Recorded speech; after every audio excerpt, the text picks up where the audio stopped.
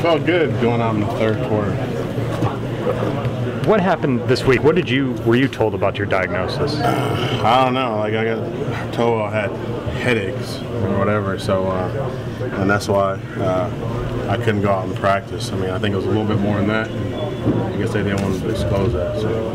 What was it a little bit more? You have to ask them, but I guess they'll tell you headaches again. So you didn't have any headache? It was part of it, but it wasn't all of it. They left out a whole lot of stuff. So. What other symptoms, Albert? You ask them. Why would they do that, though? I guess to make stuff look good. Make me look bad. I'm not going to the their all-season conditioning program.